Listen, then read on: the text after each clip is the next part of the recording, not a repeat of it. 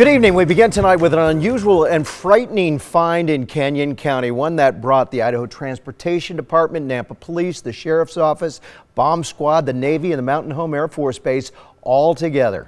During maintenance repairs of the Idaho Highway 45 bridge over the Snake River, Idaho Transportation Department contractors discovered two unexploded military explosives.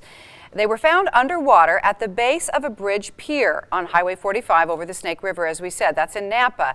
And you can take a look now at video from ITD. Divers inspecting the base of that bridge pier discovered the first explosive on October 31st.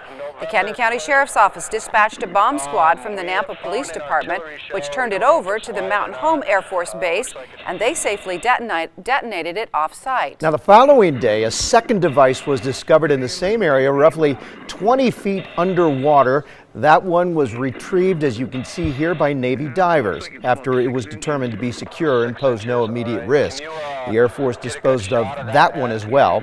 Now, no additional explosives were found in a sweep of the area, and no explanation was given as to why they were there or who is responsible for them. We also don't really know what the investigation might entail at this point, but we'll keep an eye on it.